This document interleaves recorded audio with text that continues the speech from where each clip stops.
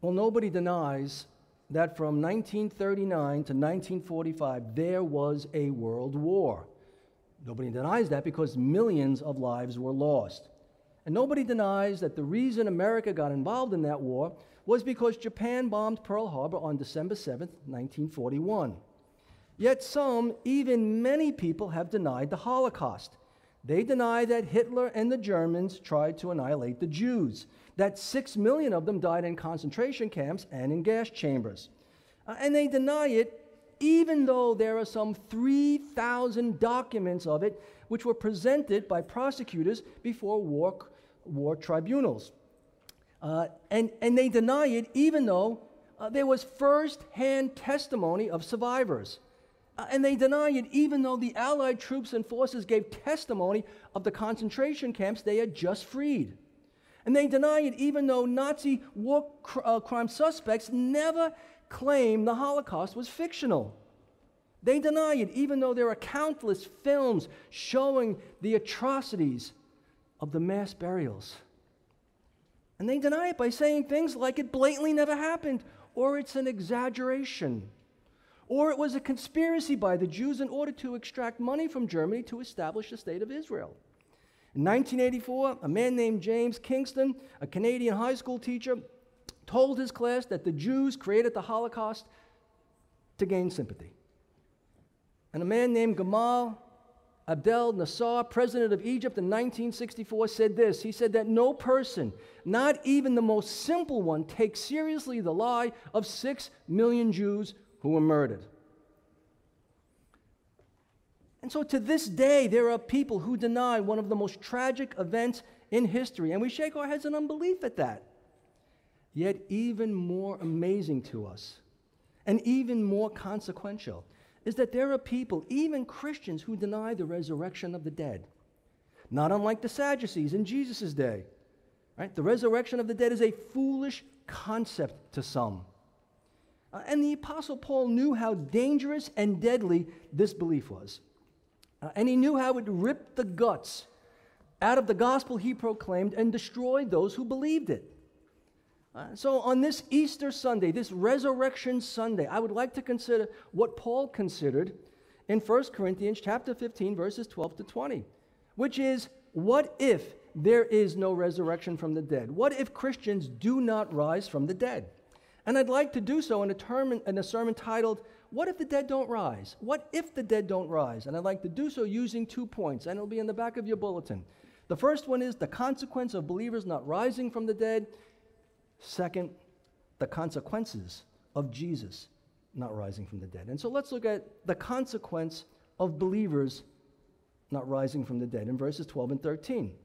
Now, if Christ is preached that he has been raised from the dead, how do some among you say that there is no resurrection from the dead? But if there is no resurrection of the dead, then Christ is not risen. Well, Paul starts by saying, now if Christ is preached that he has been raised from the dead, if Christ is preached.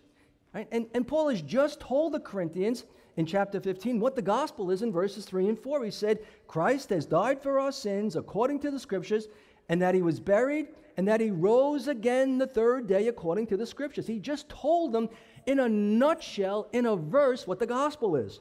Then in verses 5 to 8 of this chapter, he talks about all who saw Jesus alive after he died. He says this. He says he was seen by Cephas, that's Peter, then by the 12. After that, he was seen by over 500 brethren at once, of whom the greater part remain to the present, but some have fallen asleep. After that, he was seen by James, then by all the apostles, then last of all, he was seen by me also as one born out of due time. Now, a lot of witnesses is what Paul is saying. There are a lot of witnesses to the resurrection of Jesus Christ. Now, I want you to notice what Paul said he preached. He said he preached Christ. He preached Christ. He preached Christ.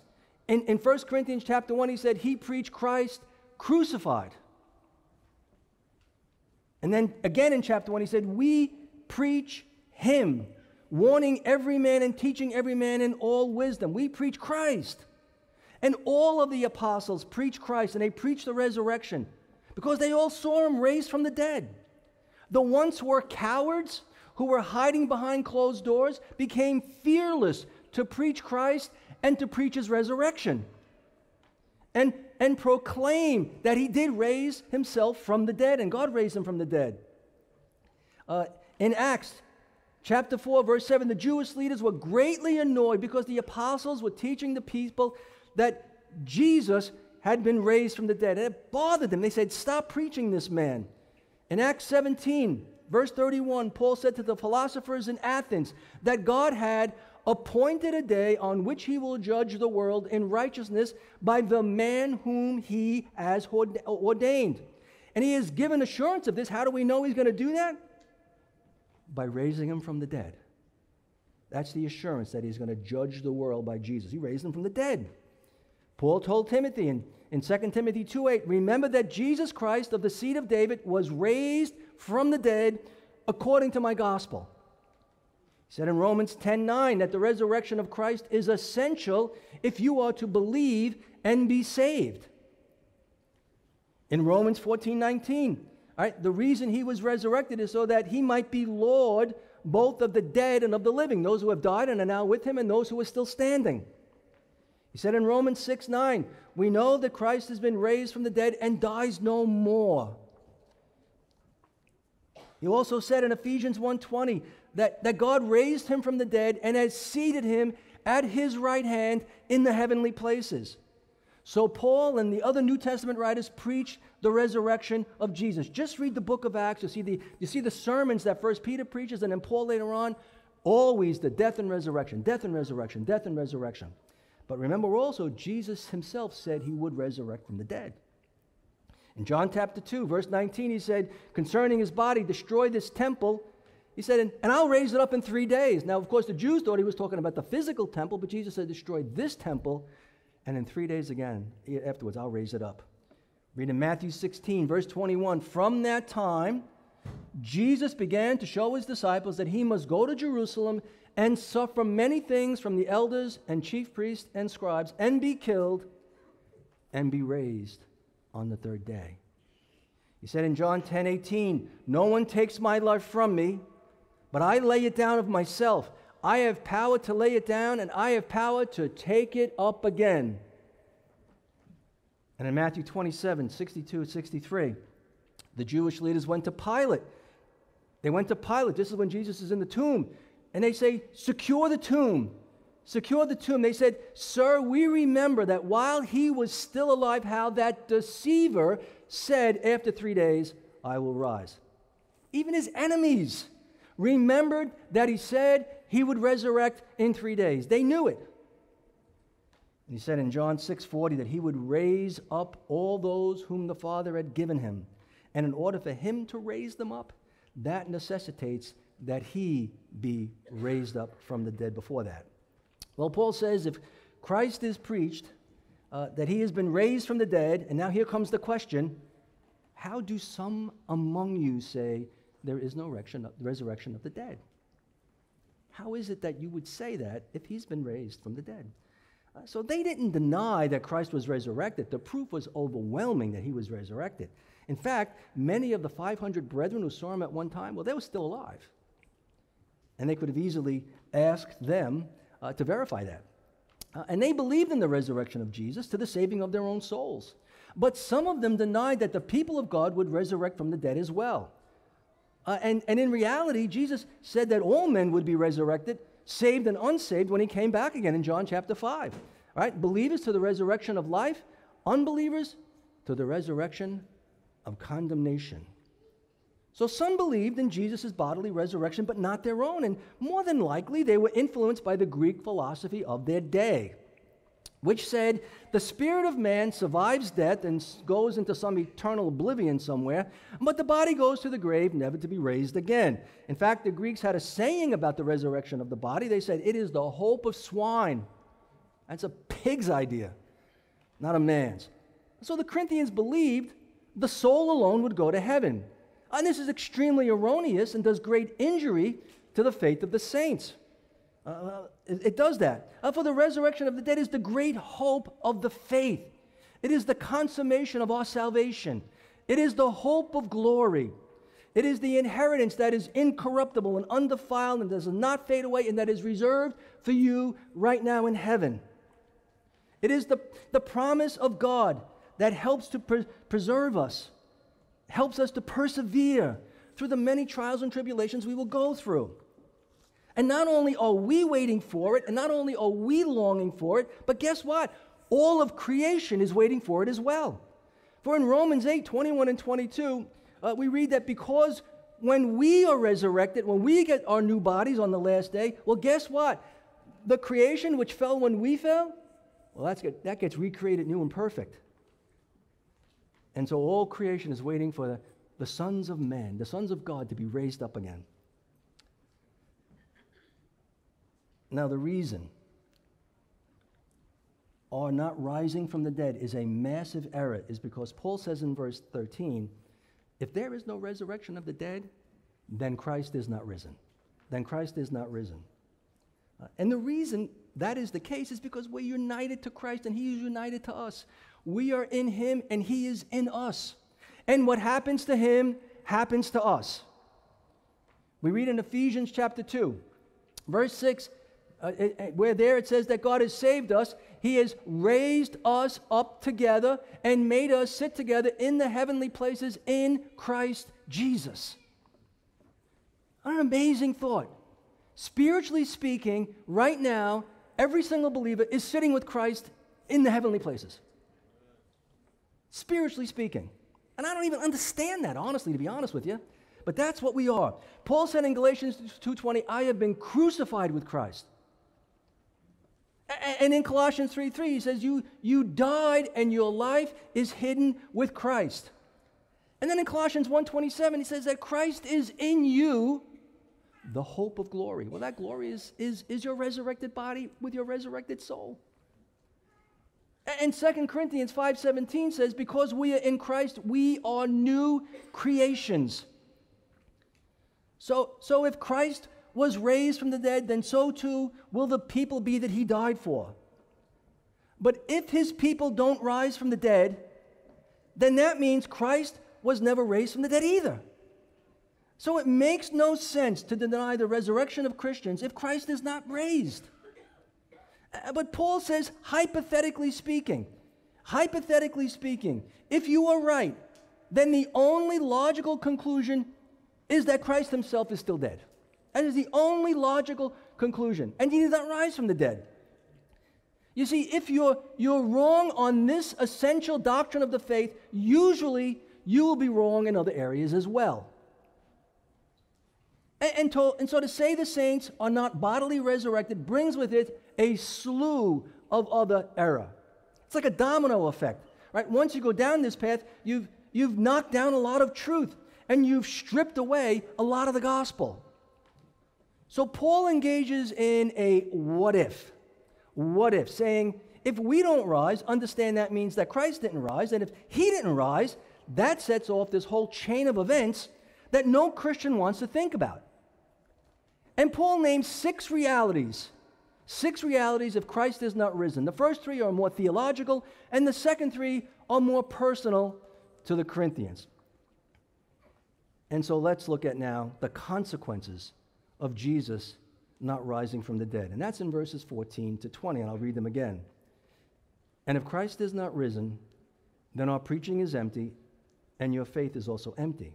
Yes, and we are found false witnesses of God, because we have testified of God that he raised up Christ, whom he did not raise up, if in fact the dead do not rise. For if the dead do not rise, then Christ is not risen. And if Christ is not risen, your faith is futile, and you are still in your sins. Then also, those who have fallen asleep in Christ have perished. If in this life only we have hope in Christ, we are of all men the most pitiable. Well, here's the flow of Paul's argument. If we don't rise, that means Christ didn't rise.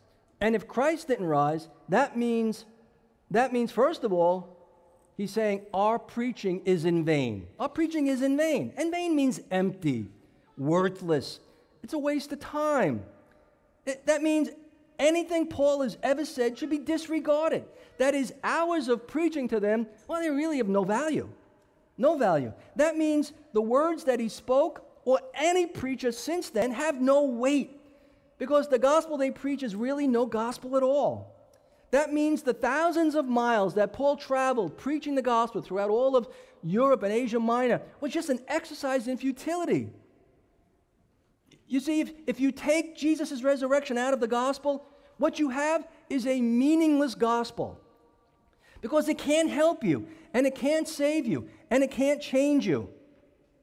So we're preaching Christ crucified and resurrected for the salvation of souls, but it's really a farce. They're just words. There's no reality behind them. We're just exercising our oratory skills. We're just peddling a message that has no hope. And so we read in Acts 4:33, we read there, with great power the apostles gave witness to the resurrection of the Lord Jesus.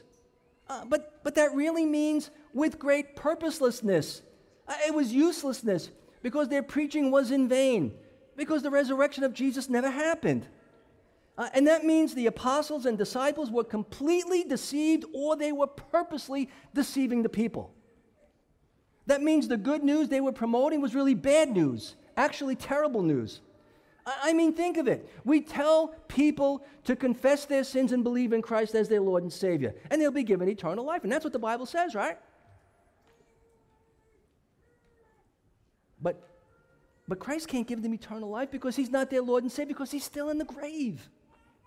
So what folly it is to preach about a man who is still dead and in the grave. And what folly it is to preach about the power of the gospel when there was no power to even raise up Jesus from the grave. So then what you're really preaching is a message of morality, or a message about honor, or maybe integrity, about living the right life now, but in the end, we go where everybody goes, and that's hell. Thus, preachers and preaching and are preaching a powerless gospel that cannot save a soul. And what we're preaching is not based on historical facts, but on fiction. We're asking people to believe in a dead man to keep them eternally alive. Think about that. We're asking people, if this is all true, of course, all hypothetical, but we're asking people to believe in a dead man to keep them eternally alive and to give them eternal life, to keep them from becoming eternally dead. We're trying to sell them fool's gold. And fool's gold is really a mineral called pyrite, which basically resembles gold, but is absolutely worthless. And just a very quick short story, I remember many years ago, before I was saved, and somewhere in like 1985, some guy on the street says, "Hey, I got a gold necklace. I just got it. It's hot. You want it?" I'm looking at it. I said, "Wow, it looks good." He goes, "Give me $20. I said, I gave him the $20. I go home, I show it to my wife who worked in the diamond district. I say, "Claude, look at this. Look at this gold." She takes out a loop. She looks at it. She said, "It's garbage. Throw it away." I blew, and $20 was $20 back then. It's fool's gold. It's worthless. It's worthless. It can't save anybody. So our preaching is in vain. We have no real message. We might as well be like shilling snake oil or something. At least that won't damn somebody.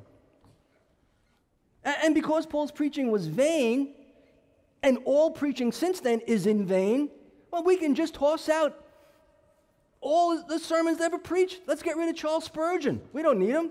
How about Whitfield, Luther, Calvin, Lloyd Jones, and on and on and on. It's no good. Take down sermon audio and the 216,000 sermons on there. Get rid of all the books you own by great Christian authors who vainly talk about the resurrection of Jesus. And think of all the countless hours you've wasted listening to people like me, bringing you a hopeless message. And lastly, Dan, we can retire that speaker that we use for evangelism and find something better to do with that, and our own Saturdays at 2 o'clock in the afternoon. Well, Paul says if our preaching is empty, that means your faith is also empty. Because if Christ isn't risen, then you have believed the gospel that cannot save you. Right? You cannot save you. So the faith which you believe will get you to heaven is useless, because you're trusting in a corpse to deliver you from damnation and eternal death. You're trusting in a dead man to keep you alive. The gospel you have faith in cannot get you out of the grave, because it couldn't get Jesus out of the grave.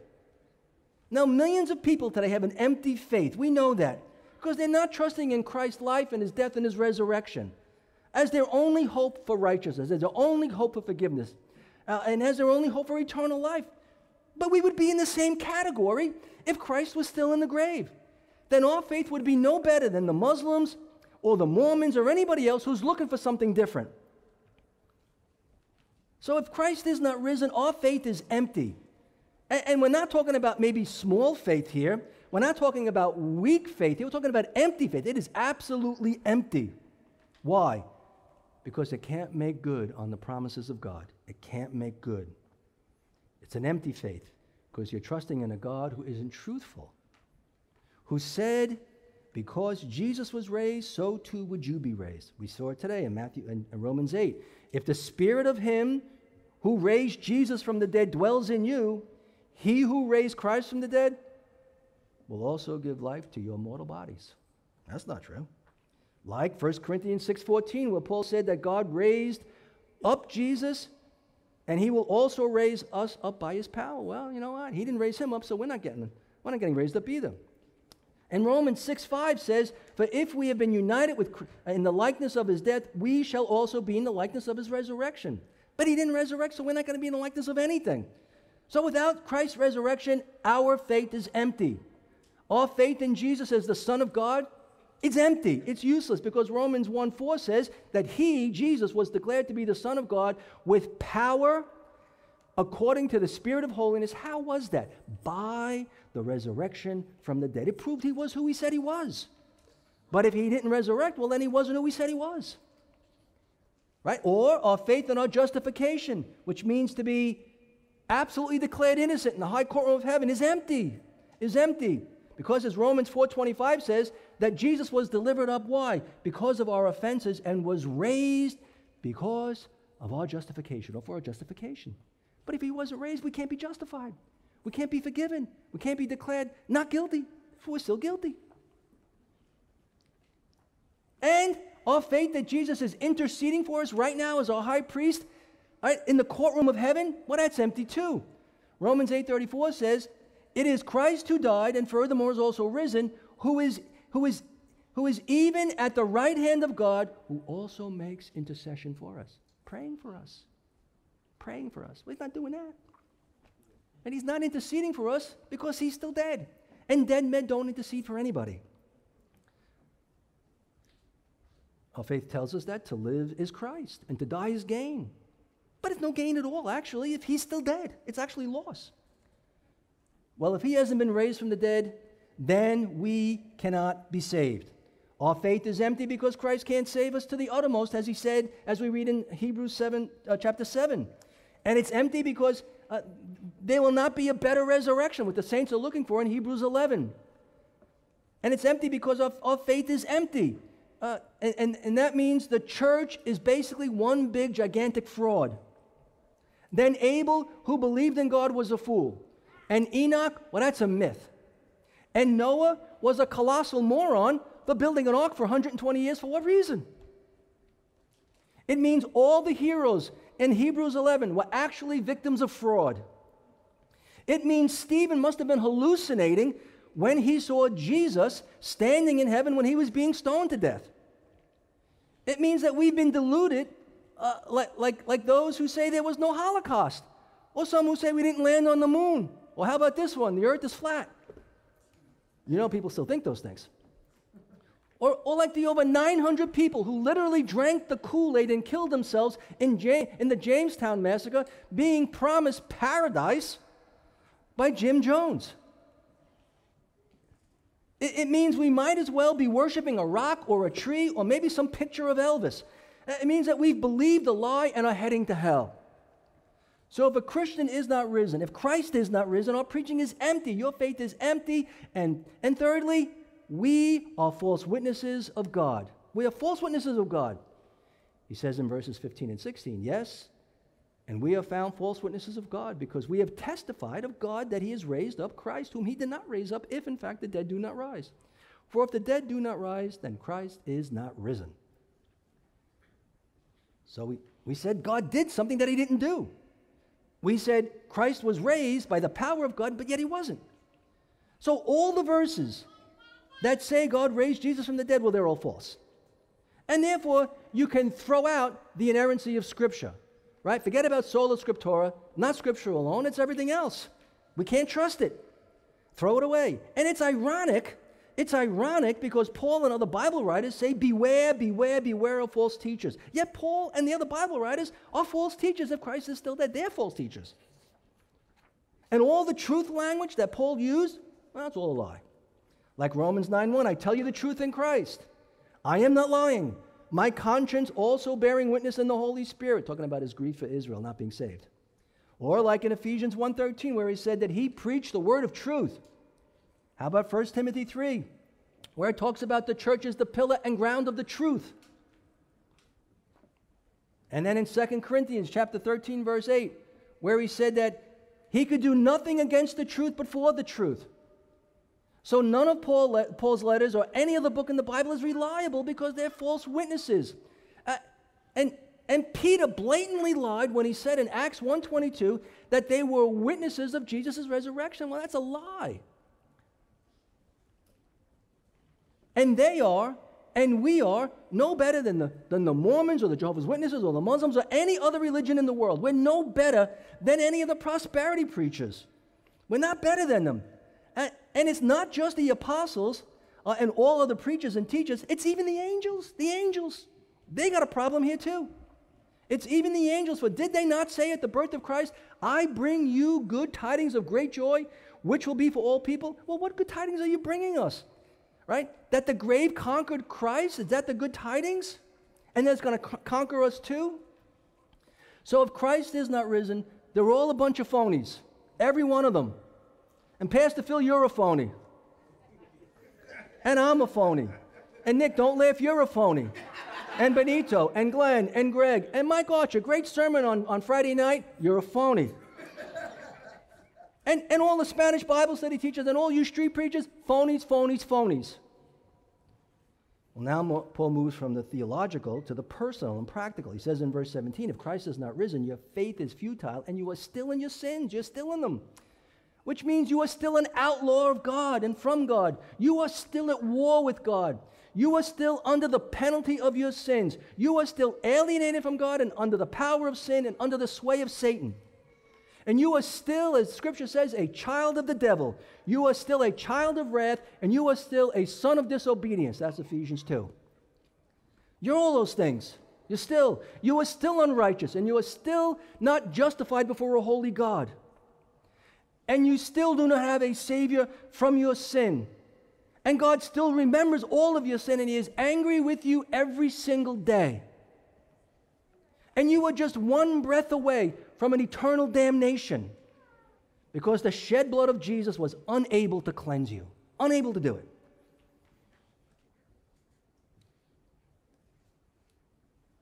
Because it did not purify your conscience from dead works to serve the living God. It hasn't freed you from the law of sin and death. Hence, God's wrath against your sin has not been, as the Bible says, propitiated or satisfied, right? That's what the cross is about. Jesus taking our sins upon Himself, God pouring out His wrath on His Son for our sins, which we deserve to have poured out on us, but He's doing it in our place. And the resurrection is God saying, good to go, satisfied with that, propitiated, I'm appeased. But that would all be no good there if He didn't rise. Hence, you have not been reconciled to God. Don't you dare call God your Father, because He's not. It means that Christ did not take away sins by the sacrifice of Himself once for all. Hebrews 9:28. It means that you and I are still governed by the old man, and our hearts are still deceitful above all things and desperately wicked. And what all of this means is at the end of the day, death will swallow you up. Because Christ's sacrifice didn't swallow up death for us. That's the problem. Death is the problem. Sin is the problem, and sin equals death. And the wages of sin is death. But those wages couldn't be paid if He's still in the grave. Because Christ's sacrifice did not swallow up death. It means that sin wins. It means that Satan triumphs. It means that Christ loses, and it means we lose if He stays dead. Well, Paul continues in verse 18. He says, if Christ is not risen, then also those who have fallen asleep in Christ have perished. And oftentimes in the New Testament, it speaks of the saints who have died, who are believers, as sleeping. Sleeping. You can see that in 1 Corinthians 11. And what Paul is saying is, all your loved ones who have passed away and have trusted in Christ, they're not in heaven. They're not in heaven if Christ didn't rise. Right? Those who had great hope and great confidence that they are with the Lord, well, they're not. They're not enjoying the presence of the Lord in a sinless environment with perfect worship. No, they're not. Instead, they are lost forever. So your Christian parents or siblings or spouse or grandparents did not go into the arms of the Lord when they died. Rather, they went into the clutches of death, and they are in hell right now. That is really rough language, isn't it? They didn't fly away to glory. They perished. The moment they breathed their last, they perished. And perish does not mean to annihilate. It means to be eternally doomed. So we might as well wipe off all those resurrection verses you see in cemeteries, right? All those heaven verses, get them off the stones, because they're not there. They're not there. If Christ didn't rise and get there first, they're not there. They're not there. Right? If Christ did not rise and is in heaven now, you can be sure no one else is in heaven.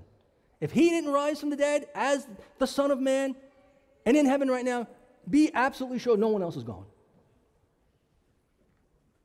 Finally, verse 19, he says, in this life only we have hope in Christ, where of all men the most pitiable. All right, so if Christ isn't risen, we're a pitiable people. We're a pitiable people. If our hope doesn't go beyond this life, we really have no hope at all. If the best we can hope for is hope in Christ for this life, we have a very unrewarding faith. A very unrewarding faith. If this is as good as it gets, then we should be pitied. Why? Because we've wasted our lives. Right? We've denied ourselves so many pleasures in this life. We have diligently struggled against sin and temptation. Why? We have disciplined ourselves with the hope of future glory. We have picked up our cross and we have denied ourselves. For what? Why did we do that? We could have enjoyed the passing pleasures of sin, because in the end we're all doomed anyway. Right? And we should be pitied for the suffering and hardship we have endured for Christ. Like, why are we telling people about him, and why are we suffering for him when it ends here? And we should be pitied for the time and the money we've invested in a kingdom that's ending soon. And also the countless hours we've spent praying to the one who can't answer anything anyway. We're praying to a dead man. I mean, we pity people who are lost and who are knee-deep in the lies of the culture and who are totally deceived, right, and headed for misery. But if Christ has arisen, truthfully, they should pity us. They should pity us, because we of all people are the most miserable and pitiable people there are. Because we've been trusting in a lie. And we've been sold out. And we've been anchored on something that can't deliver. And we have drunk or drank the proverbial Kool-Aid. We did it. Because we've been living for the risen Christ, and there is no risen Christ. There's no life to come. We have put all our eggs in one basket. No eggs. Those eggs are rotten, and that basket is broken. And we should have just all listened to Joel Osteen and lived our best life now, because that's as good as it gets. Right? We should have followed the advice of Paul in 1 Corinthians 15, verse 32, where he said, if the dead do not rise, he continues this, just let us eat, drink, for tomorrow we die. Just live it up. You'll find that in Ecclesiastes as well. So Paul's whole point in this passage is, if we don't bodily resurrect on the last day, then Christ didn't bodily resurrect from the grave. And if he didn't resurrect from the grave, then our preaching is vain, your faith is vain, we're a bunch of liars, and you are still in your sins, and all of your loved ones who have died, and you believe are in heaven, well, they're not in heaven. They have perished. They are in hell.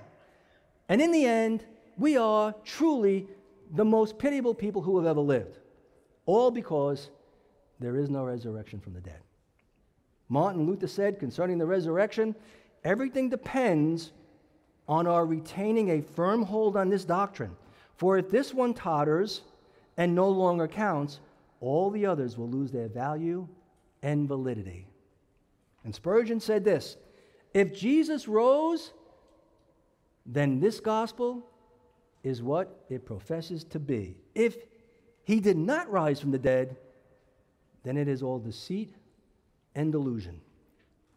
So let me close by reading to you the very first word in 1 Corinthians chapter 15, verse 20, which is the word but, B-U-T. And but means some great contrast is coming. It's a word of contrast. And there we read, but now Christ is risen from the dead and has become the firstfruits of those who have fallen asleep. So the fact is, Jesus has been resurrected from the dead. He is the Christ. He is the Son of God. He completed his mission, which was to seek and to save the lost, to redeem his people from their sins, and that he did indeed conquer sin. He did indeed conquer death. He did indeed conquer Satan. He did. And he did burst forth from the tomb on the third day because he was holy. He was the Holy One, and the Bible tells us death could not hold him because he had no sin. He had our sin. He never sinned. Our sin was put on him, and once he paid the price for our sin, he was still holy. He never stopped being holy. And God raised him from the dead because he was holy. Death could not hold him. And as Paul said, he has become the firstfruits of those who have fallen asleep. And Revelation 1:5 says he is the firstborn from the dead. The firstborn from the dead. And the firstfruits were the firstfruits of the harvest. And it was an indication of the fruit to come. If the firstfruits are good, it's a good firstfruit, you know the crop behind it is going to be good. And the firstborn from the dead means the first one to be resurrected from the dead and never to die again. The first one. And the firstborn implies many to be born after him. Many to be born after him. So we are the fruit that follows the first fruit. And we will come after the firstborn. Meaning we will be resurrected to eternal glory just as Jesus was. As he was bodily resurrected from the dead, so too will we be bodily resurrected from the dead. And because of that, our preaching is not in vain. And because of that, your faith is not in vain. And because of that, we are not false witnesses. We are not false witnesses. No. And those who have gone before us, well, guess what? They are with Christ even now in paradise. And you are not in your sins. Christ has taken them away. You are clean and pure and holy as far as God is concerned, if you're in Christ. For they've been washed away by his blood at the cross. And the resurrection of Christ proves it all. Listen, if he stays in the grave, how do we know he did it? Remember he said on the cross, he said, it is finished. And then he finally gives up the ghost. He dies. It is finished. What is finished? Everything necessary to save you, to save me, a sinner. Wash away all of our sins, give us total forgiveness, and put over to us an absolutely righteous account. Put his righteous life to our account. It was done. And the resurrection is God's seal of approval. I approve it. I approve it. No resurrection? How do we know he paid them all? Maybe he missed one. Zereda, maybe one got by. Then you're condemned. Because James 2:10 says, if we commit even one sin, we're guilty of all. All right? Paid them all. Paid them all. Proves it all. And therefore, we are not to be pitied, but rather admired by all who trust in Christ. Amen? Now, if on this Resurrection Sunday you really don't trust in Christ, you don't trust in him, you haven't confessed your sins before God, you are not following him, you are not born again. You are not born again. Then in the end, truly, you will be the most pitiable of all people. Truly, you will be the most pitiable of all people. Why? Because you've rejected Christ. You've rejected his gospel. You don't think you need him to save you from your sins. You don't think you need a savior. Oh, it's okay. I like coming and I like listening. But quite honestly, I'm not giving my life to him. I'm not surrendering everything to him. I don't need to do it. I'm not a bad person. I do some good stuff. I help people. All right, I give some shekels here and shekels some there to help people. I try to do the right thing. You got to understand, nobody does the right thing. There's none righteous, no, not one. Nobody deserves heaven. Everybody's condemned because of sin, and Christ came to take it away. So if you reject Christ, you've rejected the one who could take it away.